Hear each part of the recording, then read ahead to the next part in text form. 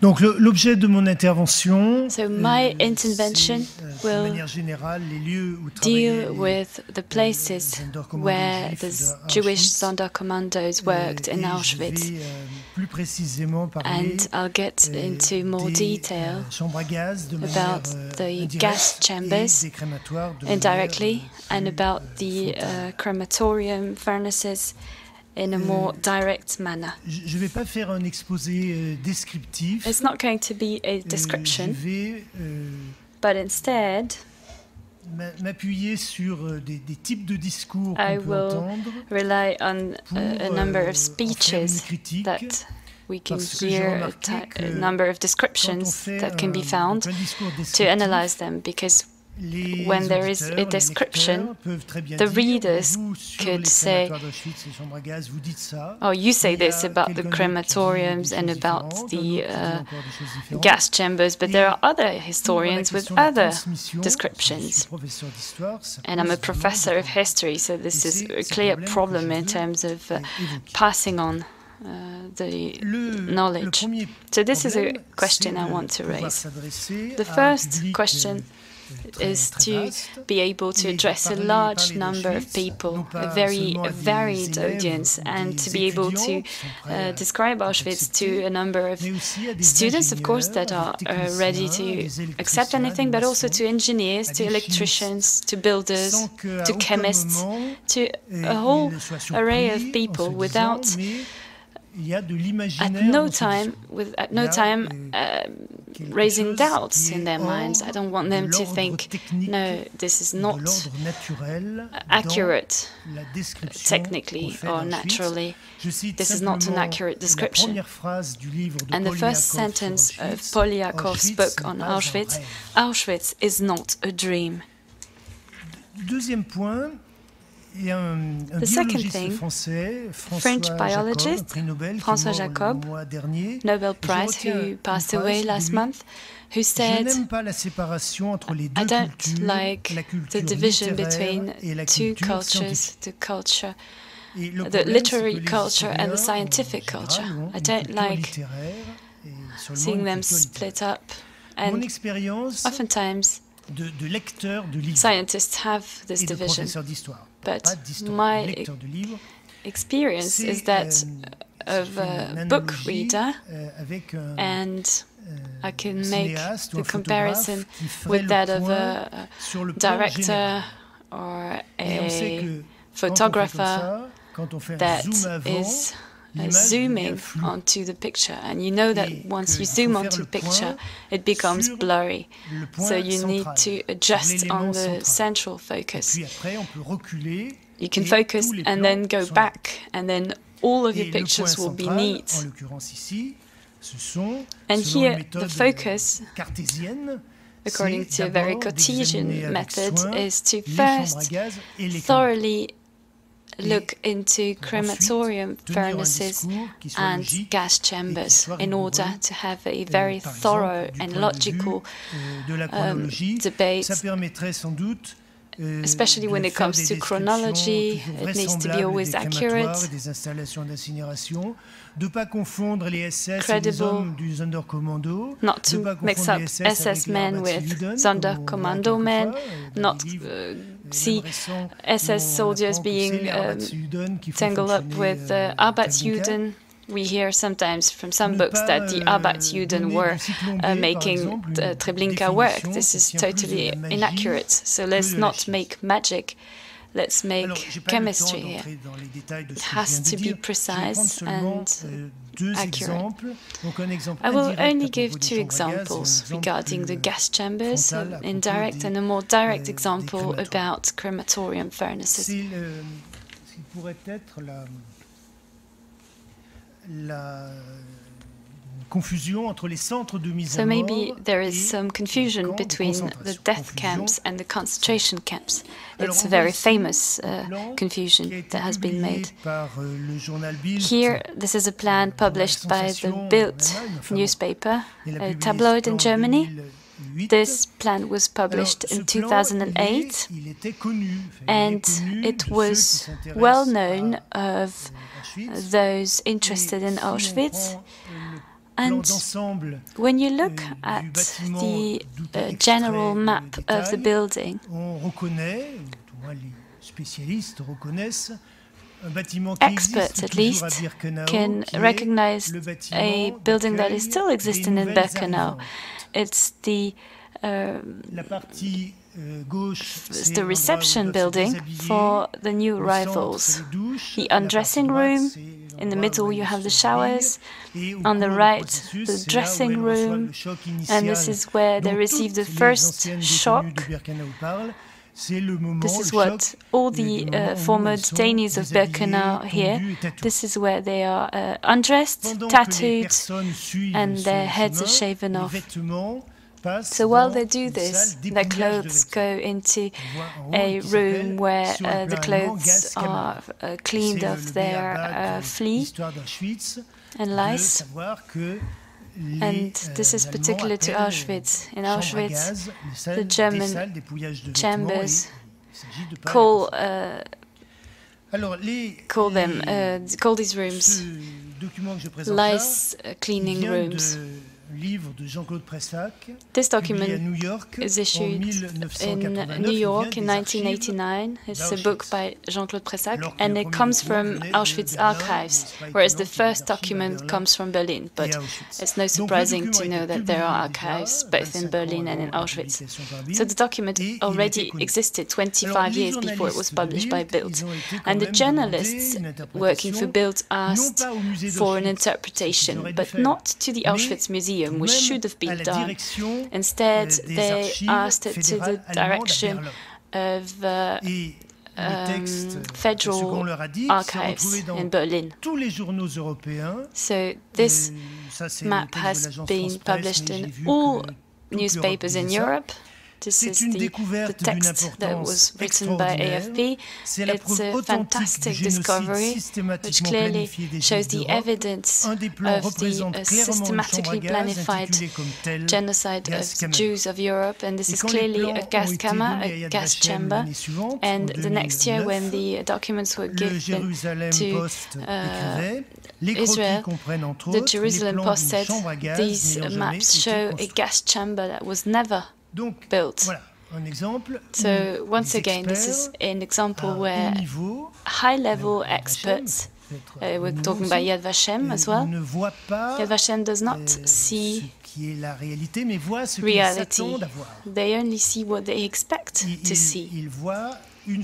They see a gas chamber where there is none. And this reminds me of the experts of the Degaco trial. Degaco was the architect of the gas chambers and all the crematorium furnaces. This trial took place in Vienna in 1972, and the experts didn't see the gas chambers where they were, and Degaco was therefore cleared. In France, a dictionary appeared in 2009, was published in 2009, made of French and Belgian texts by French and Belgian authors, in which there is a description of Auschwitz that does not match what you see when you're actually visiting Auschwitz. And I spoke to its publisher, Mrs. Yaroshka,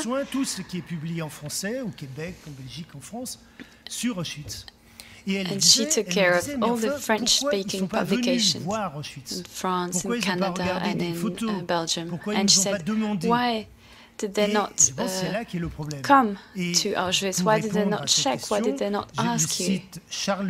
And Charles Péguy, French writer and poet, in 1910, when we were young, he says, we have to describe what we see, and the most difficult is to see what we see. That is to have a clear look on gas chambers, a look based on scientific knowledge,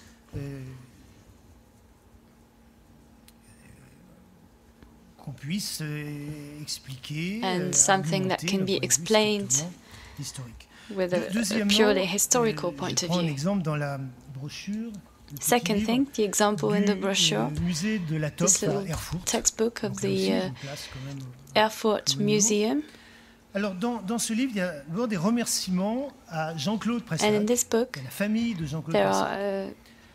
are acknowledgements to Jean-Claude Pressac, a French pharmacist, et il est remercié who is acknowledged and thanked for agreeing for the archives of the Atop to come back to Erfurt after his death.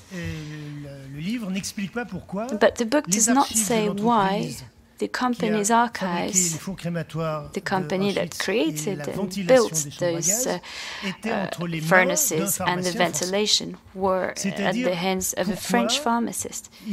Why did these archives come into the hands of that guy? Why was there no historian, European or American, that decided it would be maybe necessary for these archives to be in the hands of the public and not just in the hands of an individual, and that there was serious work that could be carried out based on these archives. And I wish Pressac hadn't died before he wrote the book he had the intention of making, because at least scientifically he would have been very thorough, but maybe from a historical point of view he would have been very bad, as he was a very bad historian and a very bad teacher. There is a book on Atop from Andres Ruller, Industrie und Holocaust. I only read the presentation to this book, but it's in German. And in the presentation, there is a mistake on the Auschwitz mapping. The picture is toxic because it's published in several books, and especially in a school textbook, a baccalaureate preparation, history preparation book, and it joins the negationist theories with, again, this argument on the lice cleaning room. But the main thing are the relationships between the staff of Atop and the SS of Auschwitz. What did Atop create in Auschwitz? And this is never the topic that is dealt with. It's never about crematorium furnaces, it's never about gas chambers. So I'll read you the first paragraph to this brochure. On the internet you can find the introduction, so you'll be able to check whether my translation is good. That's how it starts. On one very windy day between the fall of 43 and the fall of 44. It's the story, the imagined story of a German school teacher called Marianne Busch. And she goes home, and the cleaning lady is finishing her work, and the apartment is covered with dust. She says it's like cigar ash all over my desk, white grey flakes of cigarette all over the house. And she asks, what is this? And the cleaning lady said, the wind comes from the camp there. They're still burning people in the crematorium. These are human ashes. It's not the first time it happens. So this is one of the descriptions of the impact of the crematorium furnaces of Auschwitz. This school teacher was living maybe 3, 4, 5 kilometers from Birkenau. And when I read this, it reminded me of a book of Miguel Tregenza on the T4. Tregenza mentions Brandenburg and Grafeneg's crematoriums. It's crematoriums made by Corrie, another firm from Berlin, and he mentions the flames stemming from the fireplaces, chimneys of the crematorium, and he says that the countryside is invaded by smells of burnt bodies, flesh, burnt hair, burnt fat. So Tregenza is describing Belzec. He's a specialist of Belzec, and this is at least my theory. He is maybe describing what is happening. Maybe the crematorium furnace technology wasn't familiar to him. At least that's what comes out of this description. So I will not answer anything to this paragraph on the ashes. There's a technical question, but this at least is a map of the eastern part of the Auschwitz camp. On the left is the camp, and the little square at the bottom is the commander's villa. And there's 3 barracks. There are the Kommandantur, the administration, and the hospital for the SS. There you see the crematorium. I'm not sure you can see. On the other side, across the road, all the SS troops barracks. There is also the Anleitung, which is the residence of the architects of Auschwitz. There is even a kindergarten. And at the heart of the administration, you see that there is a plan for a huge crematorium. This is a plan that came from Berlin, because you see it's signed by VVHA, the central administration of Berlin, that decides upon what is being done at Auschwitz. This huge crematorium will be built in Birkenau, but one cannot imagine a crematorium spreading ashes all over the place.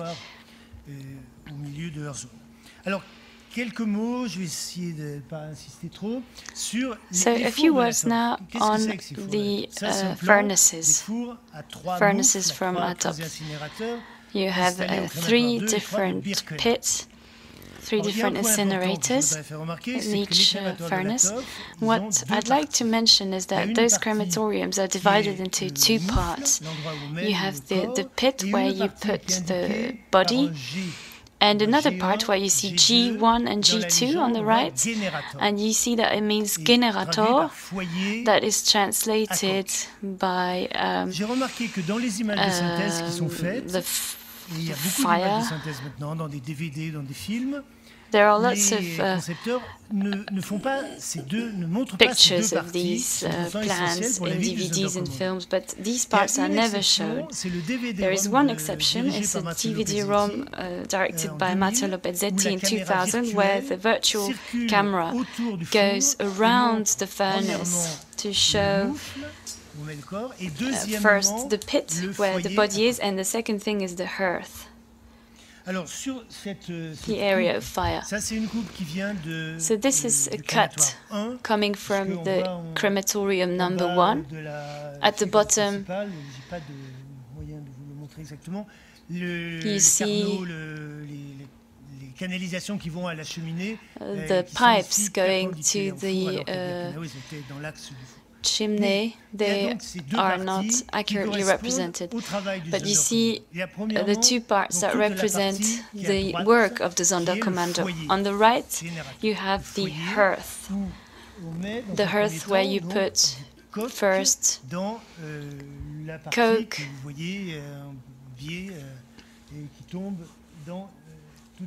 and it falls into the bottom part. It's a coke hearth. And you need for the furnace to go up to 800 degrees. And when it reaches 800 to 900 degrees, the members of the commando in charge of this work put the corpse in the higher part of the pit, and you see Entführungstür, which is the door through which the bodies are introduced. And when the ashes fall down in the bottom part of the pit, they burn in order to finish combustion, and then another part of the Sonderkommando removes the ashes, and you read Entnahmetur, which is the door through which you remove the ashes, and then the ashes are thrown into the many ponds and lakes that are located around Birkenau. Some visitors thought it came from the chimneys of the crematoriums. I didn't think anyone can think this, but clearly they came from the ash drawers of the furnaces. But people thought differently. What you also read in the brochure is that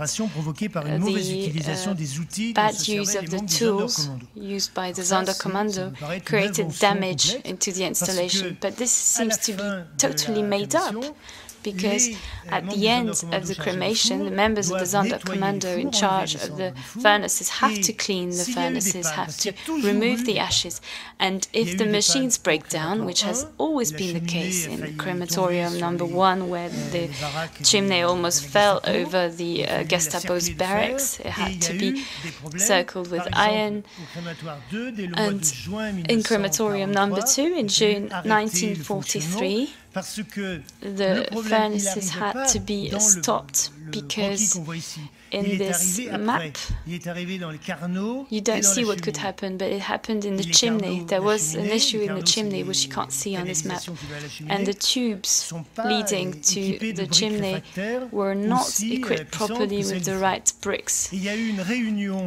And there was therefore a meeting between the SS, the ATOP, and the company that built these fireplaces called Kohler, and they all argued in order to decide for who would have to pay for fixing this damage, who was responsible for it.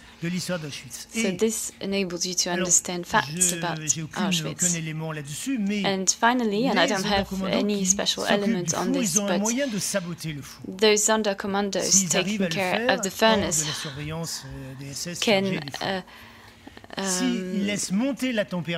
tamper with the furnace, because every time there's a cremation, the oven's temperature, the furnace temperature always goes up. But the problem is you have to always take this temperature lower, otherwise it goes too high up.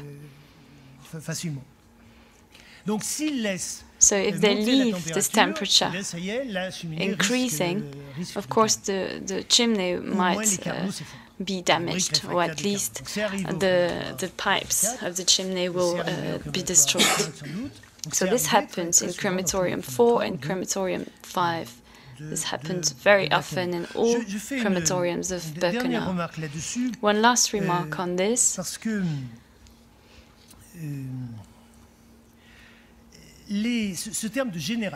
This generator term has been creating lots of confusion. 30 years ago, Georges Weller wrote gas chambers did exist. Georges Weller was a chemist. He didn't understand anything to the Auschwitz map, but he asked for an expert's help. But the expert got it all wrong. He didn't understand what the gas chamber was. The gas chamber called Vergasungskeller.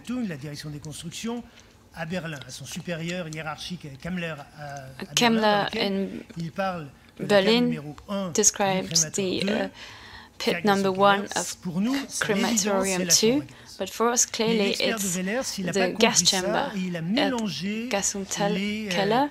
But the expert didn't understand. He got mixed up the gas chamber gas with the furnace.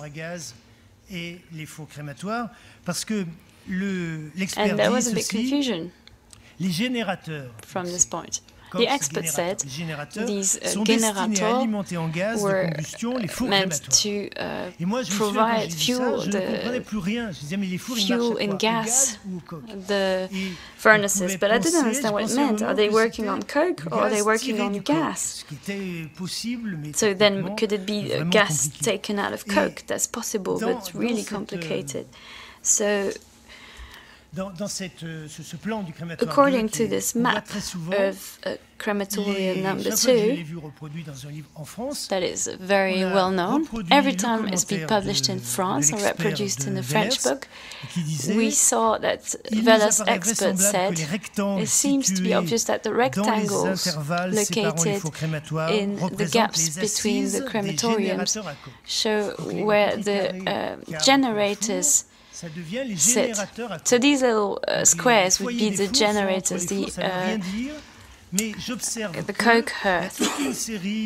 It doesn't mean anything, but many authors just copied this without even understanding. No one can understand this anyway, it's clearly inaccurate, but no one said anything. And this is just one example. And in the history of Auschwitz, published by the Auschwitz Museum in 5 volumes, in the Polish, German and English versions, the word Koksgenerator is turned into gas generator. So I don't understand why gas translates cock. This is what happened even for historians, but this goes back to a long time ago, back in Weller's time. So this has been corrected in the French version, but not in the other version. That means that the translators and proofreaders in Germany and the United States did not double-check and didn't pick up on this. And I'll finish with 2 pictures. First of all, an advertisement from Atop from the early 30s. The top was boasting about caring for the dignity of its members. And before the strengthening of the legislation of 1934, they had already created crematoriums, furnaces that were clearly the expression of the respect for the dead. They claimed a huge respect for dead people. They said no noise, no smell, and no smoke. This is what they advertised for. This is a photography of crematorium number 2 of Birkenau, and when you see those photographs, you can really understand what the historians overlooked. Here you see a kind of neoclassical temple that respects corpses, respects the dead, built by engineers and by workers, factory workers. And this, when you look closer, you see a barbarian.